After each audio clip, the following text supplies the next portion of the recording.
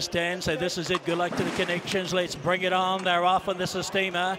And bouncing the gate, Velocious began brilliantly, going forward, Poetic Champion on the inside. Right there, Lavender Haze, and now easy now to that Jewel is captured by Love.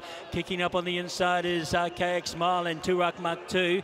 Now captured by Love's drifted back to be third last, followed by Forever in Time. And last of all, Savaglee.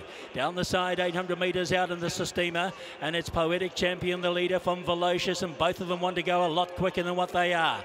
Back in third spot is Lavender Haze from Turak Muck 2. Archaic Smile between the two.